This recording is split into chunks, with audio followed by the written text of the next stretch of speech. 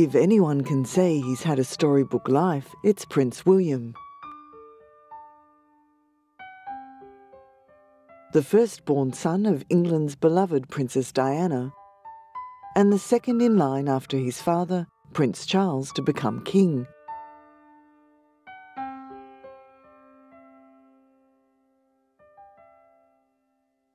In 1981, the world watched on as Prince Charles married Lady Diana Spencer in a lavish wedding ceremony at St. Paul's Cathedral.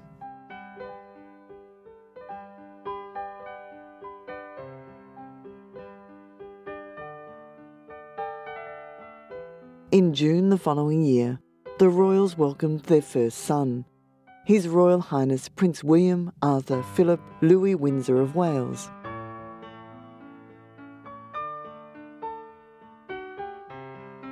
The fairy tale took a tragic turn when William and his younger brother Harry lost their mother when they were just 15 and 12.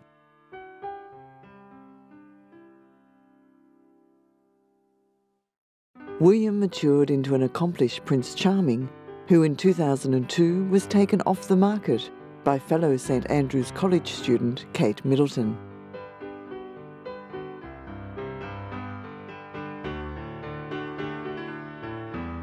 The prince and officer in the Royal Army married in a fairy tale ceremony at London's Westminster Abbey on April 29, 2011. Ennobling the royal duo as the Duke and Duchess of Cambridge.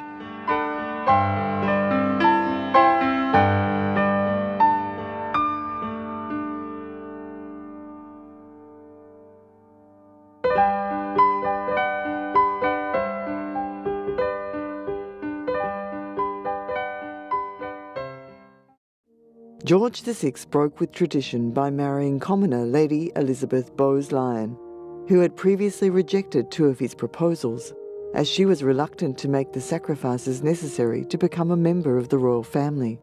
The couple enjoyed 16 years of marriage, until George passed away aged 56. The Queen Mother was left to live life as a widow for the next 50 years, until her death. Queen Elizabeth's marriage to Prince Philip was a rare bright spot in the history of royal weddings, although it is believed that the Queen Mother initially opposed the union because Philip had no financial standing and was foreign-born. In 1947, the wedding provided Britain with a morale boost in the tough post-war period. The wedding of the century was between Prince Charles and Lady Diana Spencer in 1981. The couple were married at St. Paul's Cathedral before an estimated television audience of 750 million. In less than a year, the couple produced their first child, William, but by then, Prince Charles' long-running relationship with Camilla Parker Bowles was putting strain on the marriage. It was said that Diana felt like she was living in a marriage of three people. The union was formally ended with a decree absolute in 1996, and Diana died in a car crash the following year. Princess Elizabeth Alexandra Mary was born on April 21, 1926. She was the first child of the Duke and Duchess of York, subsequently King George VI and Queen Elizabeth. 4 years later, she gained a sister, Princess Margaret. It was decided that the princess's life was to be as normal as possible. No longer was the future monarch to be sheltered from her people's concerns by royal excess and opulence. Instead, she was to understand the inescapable reality of a nation still coming to terms with the effects of the First World War. When aged just 11, her grandfather, the king, died. Her uncle Edward abdicated the throne a few months later, making Elizabeth's father king, and she became second in line to the throne. After World War II, the princess accompanied her parents on a tour of South Africa, and on her 21st birthday, she pledged her devotion to the monarchy. I declare before you all that my whole life, whether it be long or short, shall be devoted to your service and to the service of our great imperial family to which we all belong. But I shall not have strength to carry out this resolution alone, unless you join in it with me as I now invite you to do. I know that your support will be unfailingly given. God help me to make good my vow, and God bless all of you who are willing to share in it. Elizabeth married Prince Philip of Greece in 1947, and a year later, Elizabeth gave birth to their first son, Prince Charles. The nation rejoiced at the news of the birth of the prince. 2 years later, Princess Anne was born, a sister for the prince.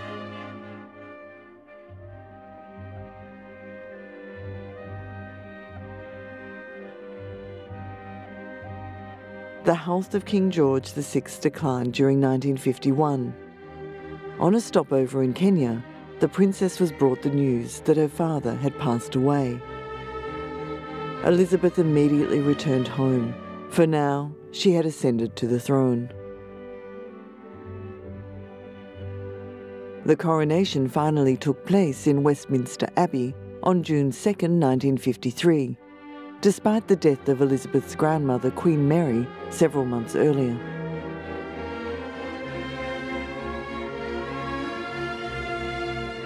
At Elizabeth's request, the ceremony was broadcast on television and radio around the world. Television was in its relative infancy and brought home the splendour and the deep significance of the event to hundreds of thousands of people in a way never before possible. The kingdom that Queen Elizabeth II inherited from her father was a confident one. The war had ended, and 1953 proved to be a golden year that imbued Britain with a sense of optimism.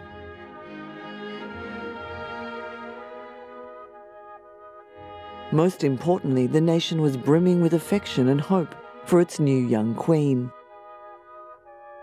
She proved herself to be the perfect model of a modern monarch, and bore the immense burden of public expectation both gracefully and willingly.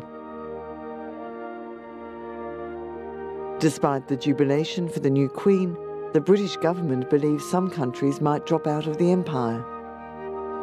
It was Prime Minister Winston Churchill who stated, "We've got this film star of a queen, let's send her out on a global charm offensive."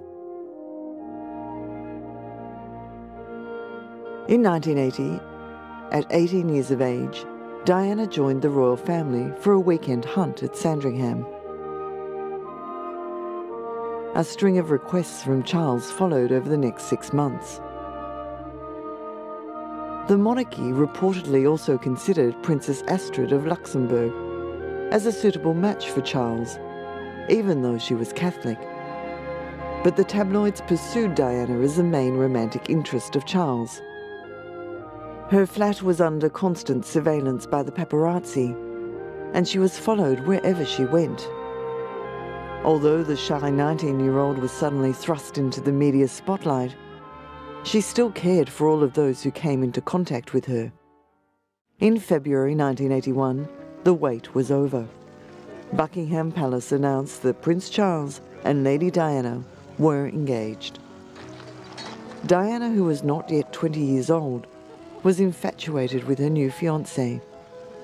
She stated that as long as he was by her side, she could do anything. Yesterday you were a nanny looking after children. Now you're about to marry the Prince of Wales, and one day you would, in all likelihood, be Queen. It's a tremendous change for someone, if I may say, of 19 to make all of a sudden, the transition. It is, but I've had a small run out to it all in the last 6 months. And next to Prince Charles, I know I can't go wrong. He's there with me. On July 29, 1981, the wedding of the century had finally arrived. At Buckingham Palace, the Queen and Prince Philip set off in the procession bound for St. Paul's Cathedral. While Prince Charles was accompanied by his brother Andrew.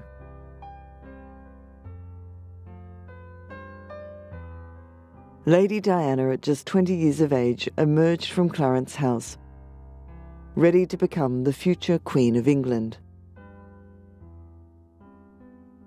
Diana's silk wedding dress has since become an iconic moment in fashion history. Set against the drama of St. Paul's Cathedral and the British monarchy, Diana's ivory silk dress was suitably breathtaking, perfectly befitting a princess. Designed by David and Elizabeth Emmanuel, it featured a 25-foot train, 10,000 small pearls, elegant lace and sequin detailing, and those iconic puff sleeves. However, the designers hadn't considered the glass carriage Diana would travel in, and when she arrived at St. Paul's Cathedral, her 9,000-pound dress was crumpled. Engaged on official duties and bound to a husband who had brought his fishing gear and books along to his honeymoon, the princess's fairy tale wedding did not necessarily translate into a fairy tale honeymoon. Princess Diana endured 17 hours of labour when her firstborn William was finally born on June 21, 1982 at St. Mary's Hospital. At the christening, he wore a lace gown that was made for Queen Victoria's eldest daughter. He was named His Royal Highness, Prince William of Wales, although it's said that he was affectionately called Wombat and Wills by his parents. Prince Charles was overjoyed with William's arrival into the family, as now the royal succession was absolute. Diana was a proactive parent. She insisted on taking 9-month-old William on an official visit to Australia. Her decision to travel together as a family was considered to be unconventional. Not only was William so young, but both the first and second in line for the throne would be travelling together. During his first photo shoot in New Zealand, the fair-haired little boy with blue eyes demonstrated he was far from camera shy. At the age of 3, on his first day of nursery school, it was evident that giving the press a photo opportunity was already second nature. Diana was a fun-loving mother to Wills. She even took part in a parents' race at the Wetherby School Sports Day. His first official public engagement took place when he was 8 years old, on St. David's Day in Wales. Here it was revealed that he was left-handed, like his great-grandfather, King George VI. Whilst attending Eton College, his parents' deeply troubled marriage weighed heavily on William. Despite the pressures and expectations of the monarchy, Diana was determined to raise William and Harry as normally as possible. She took her boys to Canada for a fun family vacation. She also exposed her children to the suffering of the world by taking them to homeless shelters and hospital wards. It was important to her that William, as a future king, realised he was part of a multiracial society where poverty, war and disease were present. Their relationship was close.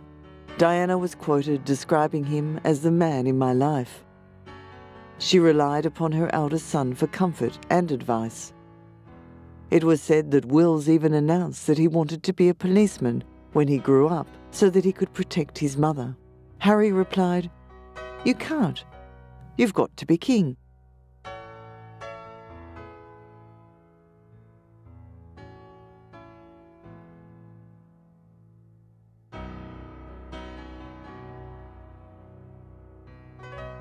By the age of 9, he had already learned how to book a table at San Lorenzo, Diana's favourite restaurant, to cheer her up. It's believed that William later advised her to accelerate her divorce proceedings by agreeing to be stripped of her royal title, reassuring her, "You'll still be mummy." Throughout Diana's life, she used her high profile to help over 100 charities all around the world.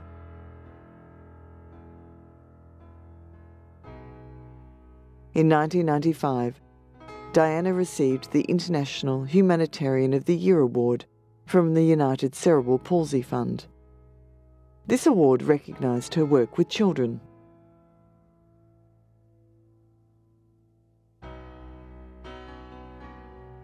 The princess was most publicly noted for her charity work and stance against landmines.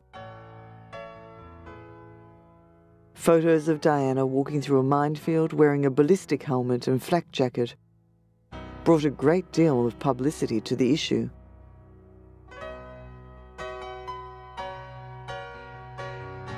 Perhaps her most inspiring work was when she became the first high-profile person to knowingly touch people with HIV virus.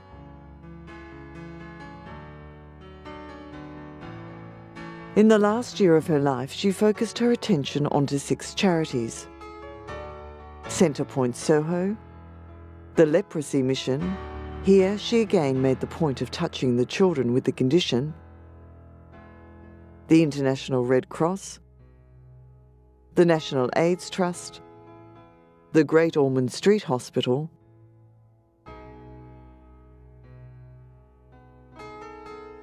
Royal Marsden NHS Trust, dedicated to cancer treatment and research, the Diana Princess of Wales Memorial Fund was established after her death. Its mission is to continue her humanitarian work in the United Kingdom and overseas. In the early hours on August 31, 1997, whilst holidaying in Balmoral, William awoke to the news that his mother had been fatally wounded in a car accident in Paris.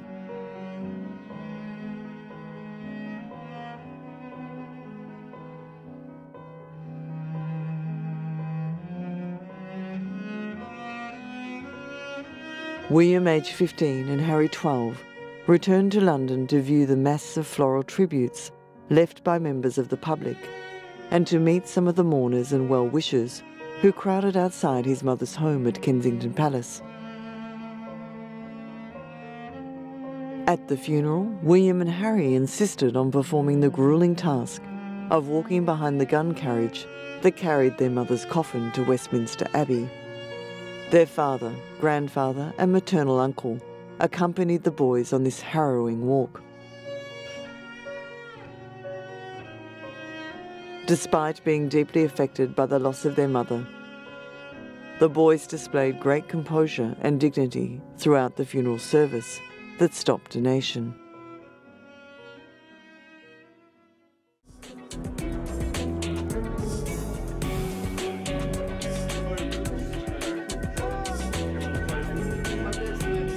My brother and I were lucky enough to grow up supported by the love and nurturing of our family. They saw to our education, our health, our well-being, and every other need. Throughout the prince's childhood, his mother Diana exposed William to numerous charities. Following her death, he was destined to continue her good work and legacy. William and Harry formed their own charitable foundation and became patrons of many of the charities that their mother supported. William is dedicated to making a difference by becoming involved with charities, rather than just being a royal ornament by simply attending opening ceremonies. The Prince is the patron of Centrepoint. This charity assists the homeless. In a bid to raise awareness and to genuinely understand the problem, he slept out overnight in the streets of London. Again, following his mother's footsteps, he became patron of the Royal Marsden Hospital. He gained first-hand experience by working in the children's unit and helped out in the medical research, catering and fundraising departments. The Prince spent 2 weeks with the Mountain Rescue England and Wales team. He became involved with this charity to highlight the selfless and courageous work of the volunteers. William was delighted when asked to become the royal patron of Duchess Trust. He and Harry witnessed the charity's work when visiting Africa. The charity's projects include conserving wildlife, community development projects, and providing educational facilities across the continent. William and Harry teamed up again to take part in the Enduro Africa Motorcycle Challenge. The 8-day race raised money for UNICEF, Nelson Mandela Children's Fund, and Prince Harry's Centrebale charity. They also became joint patrons of the Henry van Straubenzee Memorial Fund. This charity supports schools in Uganda. Henry was one of Prince William's closest childhood friends. When aged just 18, he tragically died in a car crash. During his teenage years, Prince William enrolled at Eton College, one of England's most prestigious secondary schools. He was a serious student with excellent grades and also excelled in sports. His mother Diana encouraged William to live as normal life as possible. Emotionally affected by the media's influence on his parents' divorce and his mother's tragic death, William has publicly stated his dislike for the press and seems uncomfortable with the growing attention he receives from love-struck adolescent girls. William gives the impression of being a well-mannered, responsible and mature young man who shows a strong sense of duty and loyalty to the royal family, fully aware of the role he is to play in the future as the King of England. In his final year at Eton, Prince William excels at his studies. He shows remarkable leadership qualities and is well liked by his classmates. He enjoys playing soccer and polo. He also captains the Eton swim team. After graduation, William took a year off to tour Africa and Chile. Upon his return, William and Charles visited Glasgow and Scotland. Whilst there, they visited some of the most impoverished areas in the city and met with drug addicts and asylum seekers. The day ended on a solemn note, with Charles and William signing the 9/11 condolence book at the American Embassy. William then entered the University of St Andrews. In an interview marking the start of his university career, he insisted, "I just want to go to university and have fun. I want to be an ordinary student." Particularly good of him to alter his sleeping habits in order to be here. This morning, he was very worried that I was going to embarrass him, and I succeeded in doing it. William participated in a typical college life, going to bars and socialising with his friends and girlfriend Kate Middleton. But it's impossible to be ordinary when you're second in line to the throne. He was the first member of the British royal family to have a set of stamps issued to mark his 21st birthday. At this time, he stated, "I want people to call me William for now. I don't want all the formalities because they're not needed for the time being." Rumours circulated in the press that he didn't want to inherit the throne. He responded by saying, "It's something I was born into, and it's my duty. These stories about me not wanting to be king are all wrong. It's a very important role, and one that I don't take lightly." In a bid to allow William's studies to be paparazzi-free, the royal family gave the press stage-managed photo opportunities and regular updates on the prince's lives. What have we done wrong? I'm coming up. You've got it very carefully planned, I see. What makes you think that? So, Prince William, romance clearly in the air here. Could there be another wedding perhaps on the card sometime soon? No, I don't think so. Back to us. A lot of coverage this morning, William, of Kate. I wonder how you feel about that and how she's bearing up under the scrutiny. I haven't seen any of it. I'm just gagging it on the slopes, basically. Simple as that. Right. Sadly, their skiing holiday in Switzerland was cut short by the news that at the age of 101, the Queen Mother had passed away in her sleep. Following in the footsteps of his younger brother, Prince Harry, William joined the Royal Military Academy at Sandhurst as a military cadet and received his commission as a second lieutenant. In 2008, he was appointed to be a Royal Knight Companion of the Most Noble Order of the Garter. William had plenty of moral support at the graduation ceremony and did well to contain his laughter when the Queen spoke to him while inspecting the troops. William then officially received his commission as second lieutenant. He expressed a desire to participate in active service, but being second in line to the throne, there were grave concerns for his safety. William continued his military training in the Royal Navy and Royal Air Force. He enrolled in an intensive 4-month training course at RAF Cranwell Training Unit and enjoyed his first flight as a pilot. Well, I'm still here to tell the tale, and I haven't been built for a plane, so far it looks all right. But it was one of those experiences where I thought it'll never come round. And I thought, you know, hopefully a bit longer yet, I'll get more practice. And the next thing I know, my instructor jumps out and goes, go on, get on with it. And I was left there sort of looking around the room and going, what? So I just did it, and once you get up in the air, it was fine. It wasn't so bad. William helped to man a C-17 Globemaster flight to Afghanistan, during which he assisted in the repatriation of the body of a trooper, Robert Pearson. It is said that his fellow crew affectionately gave him the nickname Billy the Fish, a pun on his title. Upon completing the course, he was presented with his RAF wings by his father Charles, who had also received his wings after training at the same unit.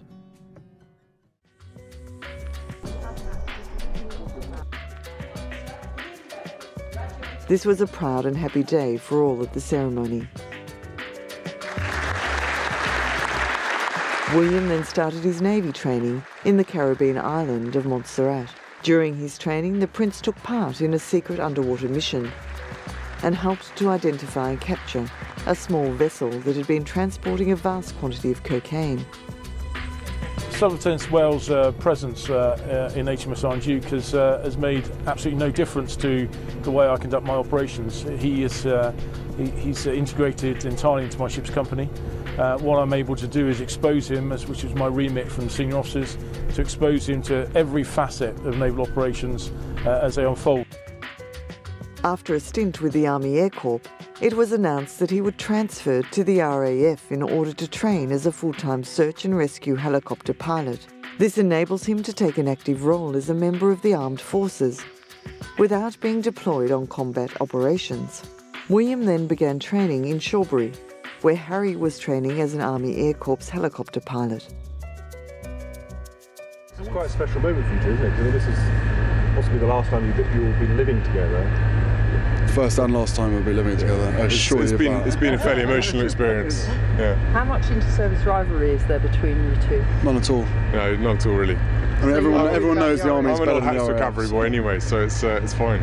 There's good bands between Army pilots and RAF pilots obviously as well. And the naval pilots just, in the background, they didn't do anything, so it's fine. And would you live together again? Nice experience being the same? Well, bearing in mind I cook him and feed him basically every day, I think he's done rather well. He told us the other week that he did all the washing up. He does do a bit of the washing up, then he leaves most of it in the sink and then it comes back in the morning and I have to wash it up. Oh, the lies. Yeah, unbelievable. Do you end up find yourself tidying up after him, or? Yeah, a fair bit of tidying. He snores a lot as well, keeps me out all night long. Not good for flying. We're showing a bed back. No, I don't. I think that's very important we say that. And it's somebody's birthday on Sunday. Are you a bit nervous? Any presents you want your brother to get for you? Basically, he's probably only literally just realised that you said that now, and hasn't got me a present. But I wouldn't expect anything else anyway. I'll be lucky to get a card. It's going very well, Rebecca. It's been. I've moved obviously off from the Squirrel because now being a far superior RAF pilot, I've now moved on to the Griffin, and it's good fun. I've got more of a crew atmosphere, so I got guys in the back, and it's really weird. You're flying along, you get these random voices coming in your ear that you can't even see, and you've got to sort of respond. Yeah, exactly. They're usually hanging off on a skid. Yeah, just random voices. Yeah, but no, it's good fun. It's quite a long way to go yet before I'm finished, but I'm looking forward to the few challenges ahead and flying. So, to me, I didn't join the forces to be, like I said lots of times before, mollycoddled or treated any different. And as far as I'm concerned, in my eyes, if Harry can do it, then I can do it.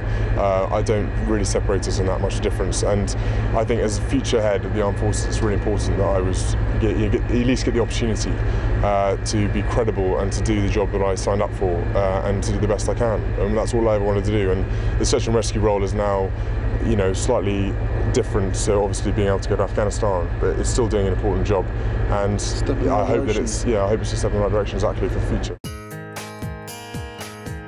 Due to William's future role in the monarchy, a long-term career in the military is unlikely. From birth, it was destined that William would be an ambassador for the monarchy. But the royal family would not have expected his popularity to be as great as it is. William is a passionate environmentalist. William and his father attended a brokerage firm to help out at the company's annual charity fancy dress day.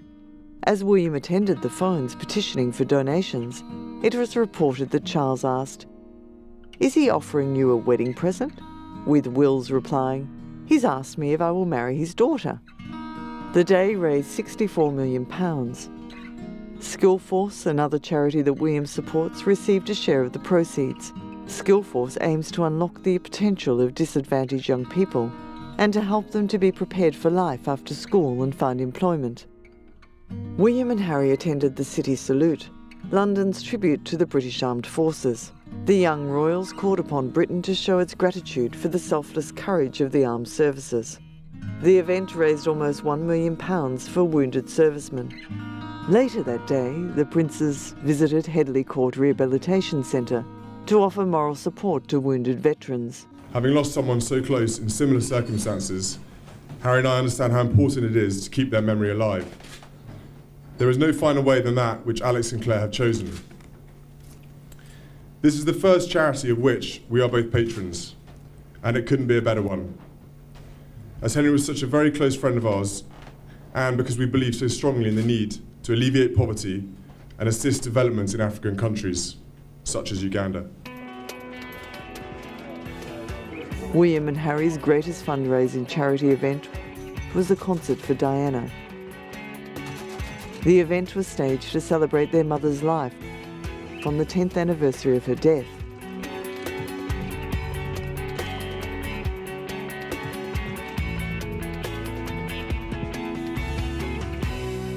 We wanted to have this big concert with, full of energy, full of sort of fun and happiness, which I knew she would have wanted. And on her birthday as well, it's got to be the best birthday present she's ever had. And with it, we can, by the two of us organising it, we wanted to have the fact that the evening is all about our mother. The main purpose is to celebrate and to have fun and to remember her in a fun way. We've got St John, we've got the English National Ballet. Andrew Lloyd Webber is doing a exclusive sort of greatest hits bit. And then we've got Pharrell Williams. And Pharrell Williams and Joss Stone. There's plenty more, don't worry. That's a little flavour. What does your bit consist of? And which one of you would you say is the most natural performer? Natural performer? In front of me, that's wicked. Thank you, darling. Exactly, yeah. It's, the idea is we wanted to get artists that our mother really loved, and then artists that both Harry and I enjoy. The who's who of the entertainment industry donated their services in support of the boys and the much-loved People's Princess. I met her a long time ago, and William and Harry, they were wee little kids, They probably don't even remember it, but they probably don't even know who I am. But yeah, I remember meeting her, sweet lady. And what's really cool about this whole thing is that, there's positives and negatives in anybody's life. But what's great is that everybody remembers the wonderful things she stood for. What I see is a mom, especially through William and Harry. I see a mom. I think that the world, not just Americans, but the world had a bond with her because she was so genuine about really being true and honest. And from royalty, sometimes you don't expect that they're going to give you that realism of character. And, because of what they're supposed to do or because of the honor they're supposed to hold, you expect not someone to kiss a child with AIDS, and you don't expect the certain things that Diana has been known and will always be known for her valor in strength. And so I think that Americans as well as the world, they're all watching. The concert was a huge success, attracting a crowd of 62,000 in the stadium and watched on television by millions more around the world. The £1.2 million raised ensured that 8 charities received at least £150,000 each from the proceeds. Thank you all very much. Thank you very much. Since birth, William's personal life has been the subject of great media attention. The Prince regularly participates in charity polo matches. Despite being left-handed, which is a disadvantage in the sport, He is skilled and very competitive. Although Kate suffers from an allergy to horses, she has been a regular feature on the sidelines of polo fields throughout the course of their relationship. Proceeds of this event went to the child bereavement charity of which William is a patron. Their mission is for all bereaved children and grieving families to have access to support from trained professionals. The mature, sensitive prince that we know today is a result of an incredibly unique life, which has been one of privilege and adversity.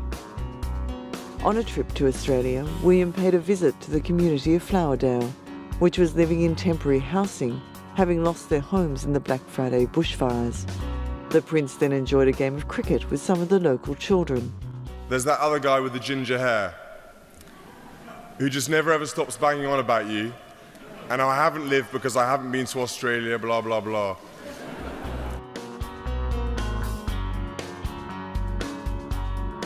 While attending Ludgrove School in Berkshire, William was admitted to hospital after having been hit on the side of the forehead with a golf club by a fellow student. The prince suffered a depressed fracture of the skull that required surgery. This left him with a permanent scar. His mother remained at his bedside, whilst Charles became the subject of widespread negative criticism in the press when he continued with his scheduled engagements that evening.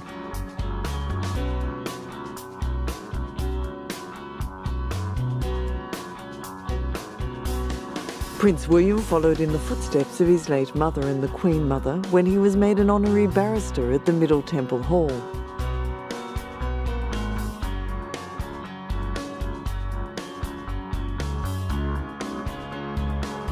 The honorary degree gives William the opportunity to meet with barristers and members of the judiciary to develop an understanding of how the law operates. At the ceremony, it was reported that William promised not to practice as a barrister, except for contesting the odd speeding ticket.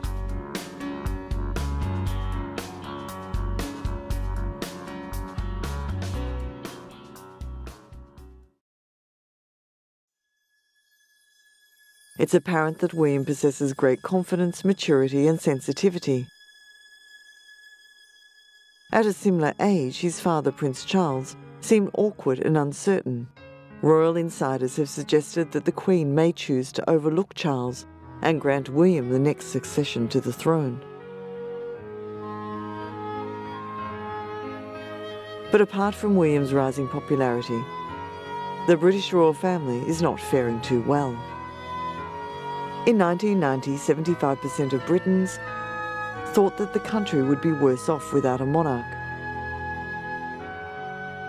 A decade later, the figure was down to 44%, and calls to modernise the country, including the abolition of the monarchy, have become louder since, as more and more Brits are concerned that the royal family is not quite what it used to be. While pro-royals argue that the Crown promotes integration, is a symbol of the kingdom's unity, is totally harmless and a boost to tourism,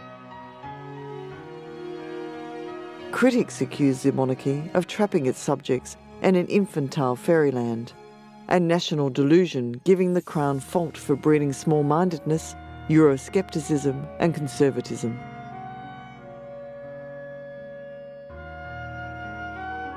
Dissatisfaction reached an all-time high in the 90s, a development which was closely tied to the antics of the family members, including 3 busted marriages and a prince sent to a South London rehabilitation centre for young hard drug addicts. More recently, royal commentators have been following his relationship with Kate Middleton, which began in 2003 while attending St Andrews University. The prince had developed a great disdain for the paparazzi and believes they contributed to his mother's death. The royal family moved to shield William from the press by providing tabloids with regular updates of his life. He switched his main subject from art history to geography and excelled. He graduated the same year as Kate with upper second-class honours, the highest honours awarded to any heir of the British throne. Rumours of a possible engagement swirled around the pair.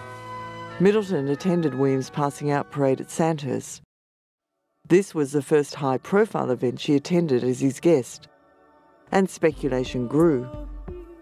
The relationship was followed so closely that bookmakers took bets on the possibility of a royal wedding. Media attention became so intense that William made a specific request to the press to keep their distance from Kate. It was an all too familiar sight for the monarchy. In the lead up to Diana's engagement, she too was besieged by the media. In March 2007, Middleton complained of media harassment by the Daily Mirror. The possibility of legal action against the media was raised. News International responded by banning all its newspapers from using paparazzi pictures of Middleton. The media's focus on Kate was so sharp that when she received a parking ticket near her Chelsea home, it made headlines and the evening news. We understand that nobody likes getting a parking ticket, but we have to make sure that we fairly and consistently enforce the rules and regulations, which is what happened here. And I'm very pleased that Kate was very gracious about the way in which receiving the ticket, as you would expect from someone who may well be the future Queen of England. By April 2007, the tabloids' need to know became too much for Kate. The Sun newspaper reported that the couple had split during a holiday in the Swiss resort of Zermatt. There was a great deal of speculation about the possible reasons for the split. Some said that Kate felt William had not been paying her enough attention, and photos emerged of William in a nightclub partying with young women. Other reports stated that he had received advice from members of the royal family not to rush into marriage. William also went on the record saying that he was far too young to marry. Several months later, the couple resumed their relationship. Kate attended a party at Lulworth Army Barracks as Prince William's guest. It was said that the Queen expressed a private desire that the couple should date for at least 5 years, and that Middleton should first secure a proper full-time job before the couple announced their engagement. Finally, on November 16, 2010, it was announced that Prince William and Kate Middleton were engaged. The Prince popped the question during a holiday in Kenya. William gave Kate his mother's famous diamond and sapphire engagement ring. The wedding date was set for April 29, 2011. The funds raised from the broadcast rights of Kate and William's first interview, after announcing their engagement, were donated to charity.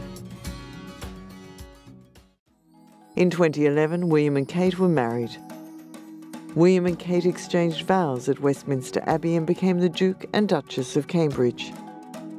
The groom broke with tradition and sported the scarlet uniform of the Colonel of the Irish Guard for the royal wedding, where his brother served as best man. Settling into their lives as newlyweds, William and Kate embarked on an 11-day North American tour from Canada to Los Angeles, where the duo mingled with A-listers such as Jennifer Lopez and Nicole Kidman. In contrast, the controversial royal wedding between the divorcees Prince Charles of Wales and Mrs. Camilla Parker Bowles in 2005 was a much lower-key event. Queen Elizabeth and Prince Philip did not attend their son's civil wedding ceremony, but they were present at the blessing service and held a reception for the couple at Windsor Castle. William served as a witness at his father's second marriage. Only time will tell if Charles and Camilla would become the next king and queen.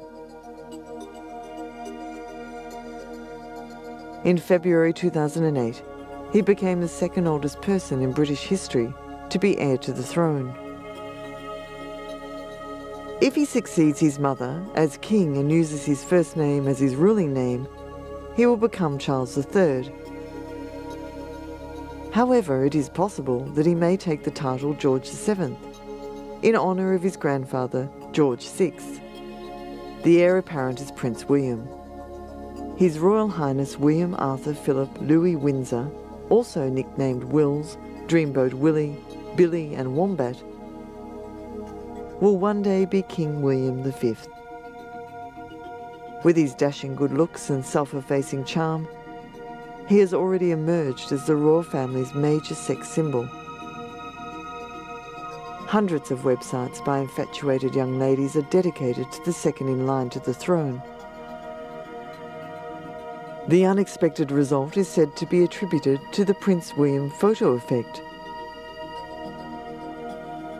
The strapping young lad has so managed to charm the younger section of the public that Britain's next generation may well forget all current royal blues. Despite the royal family's ups and downs, the Queen still remains a dignified figure in the United Kingdom. She is grudgingly respected even by her Republican subjects and regarded as a leading figure, despite her rather cool and collected airs. Today, the role of the reigning crown has fundamentally changed to a mere representative role.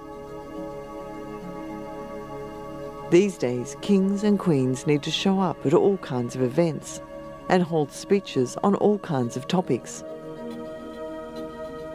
Prince Charles talks on subjects ranging from globalisation and rural decline to alternative medicine, bringing deeply rooted traditions in harmony with modern-day expectations of the royal family is no easy task. According to Prince Charles, the art of living lies in striking a balance, and composing harmony out of opposites is a sacred thing. As Queen Elizabeth nears the last legs of her reign, it will soon be up to her young heirs to master the opposites of both traditional and progressive ideas, history and future.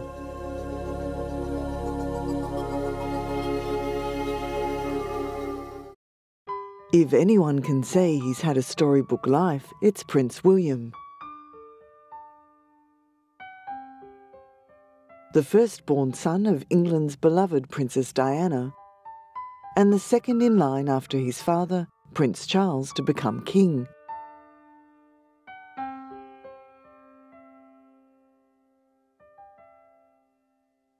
In 1981, the world watched on as Prince Charles married Lady Diana Spencer in a lavish wedding ceremony at St. Paul's Cathedral.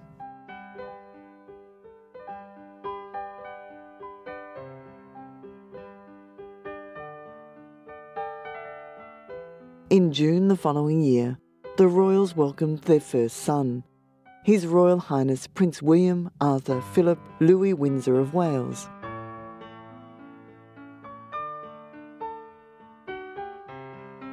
The fairy tale took a tragic turn when William and his younger brother Harry lost their mother when they were just 15 and 12.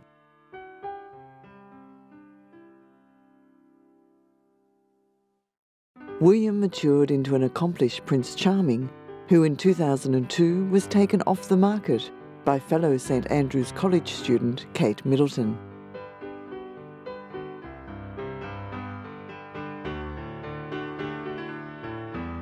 The prince and officer in the Royal Army married in a fairy tale ceremony at London's Westminster Abbey on April 29, 2011. Ennobling the royal duo as the Duke and Duchess of Cambridge.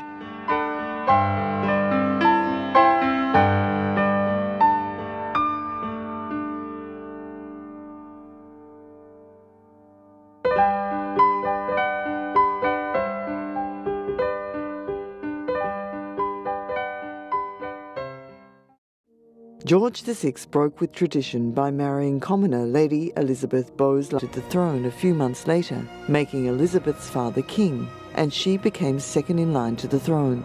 After World War II, the princess accompanied her parents on a tour of South Africa. And on her 21st birthday, she pledged her devotion to the monarchy. I declare before you all that my whole life, whether it be long or short, shall be devoted to your service and to the service of our great imperial family to which we all belong. But I shall not have strength to carry out this resolution alone, unless you join in it with me, as I now invite you to do. I know that your support will be unfailingly given. God help me to make good my vow, and God bless all of you who are willing to share in it. Elizabeth married Prince Philip of Greece in 1947, and a year later, Elizabeth gave birth to their first son, Prince Charles. The nation rejoiced at the news of the birth of the prince. 2 years later, Princess Anne was born, a sister for the prince.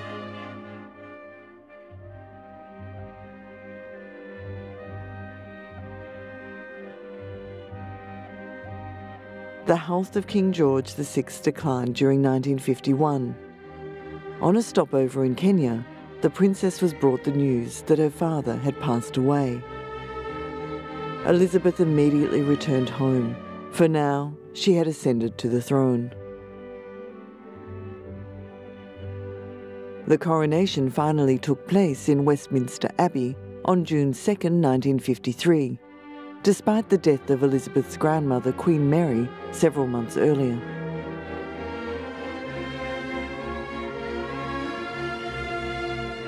At Elizabeth's request, the ceremony was broadcast on television and radio around the world. Television was in its relative infancy and brought home the splendour and the deep significance of the event to hundreds of thousands of people in a way never before possible. The kingdom that Queen Elizabeth II inherited from her father was a confident one.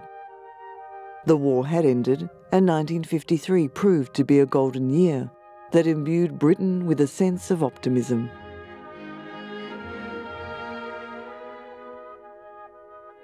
Most importantly, the nation was brimming with affection and hope for its new young queen. She proved herself to be the perfect model of a modern monarch and bore the immense burden of public expectation both gracefully and willingly. Despite the jubilation for the new queen, the British government believed some countries might drop out of the empire. It was Prime Minister Winston Churchill who stated, "We've got this film star of a queen, let's send her out on a global charm offensive." In 1980, at 18 years of age, Diana joined the royal family for a weekend hunt at Sandringham. A string of requests from Charles followed over the next 6 months. The monarchy reportedly also considered Princess Astrid of Luxembourg as a suitable match for Charles, even though she was Catholic. But the tabloids pursued Diana as the main romantic interest of Charles.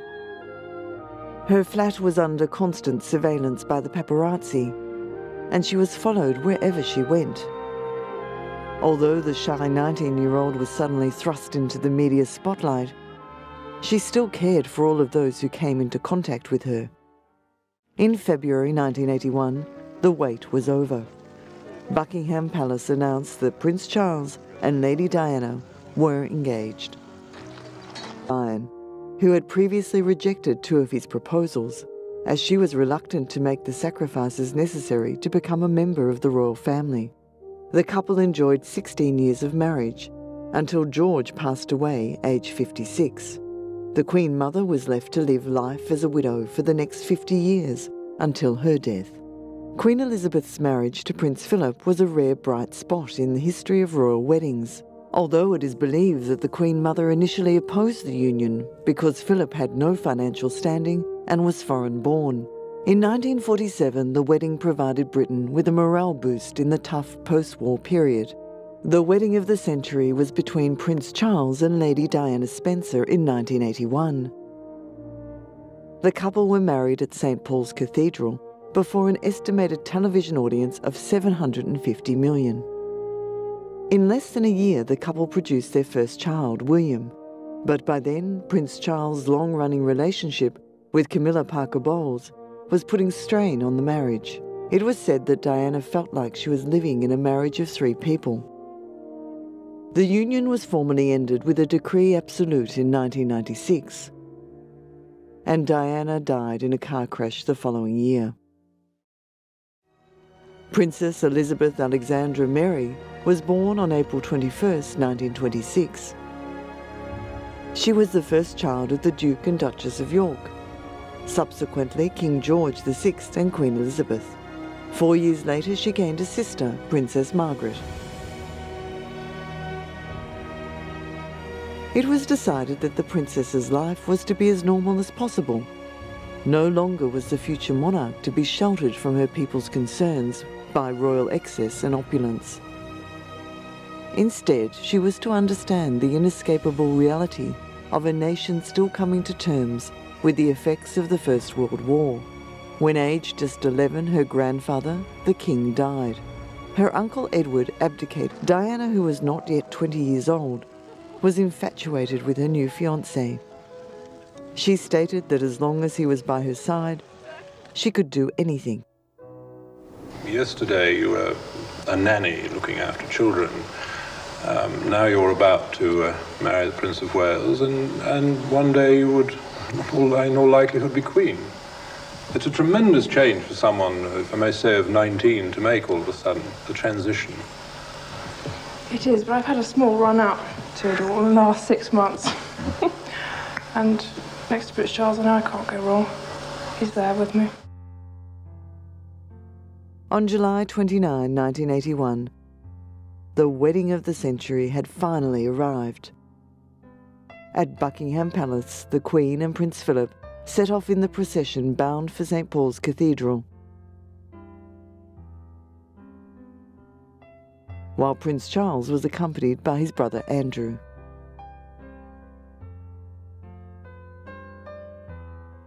Lady Diana, at just 20 years of age, emerged from Clarence House, ready to become the future Queen of England. Diana's silk wedding dress has since become an iconic moment in fashion history. Set against the drama of St. Paul's Cathedral and the British monarchy, Diana's ivory silk dress was suitably breathtaking, perfectly befitting a princess. Designed by David and Elizabeth Emanuel, it featured a 25-foot train, 10,000 small pearls, elegant lace, and sequin detailing, and those iconic puff sleeves. However, the designers hadn't considered the glass carriage Diana would travel in, and when she arrived at St. Paul's Cathedral, her 9,000-pound dress was crumpled. Engaged on official duties and bound to a husband who had brought his fishing gear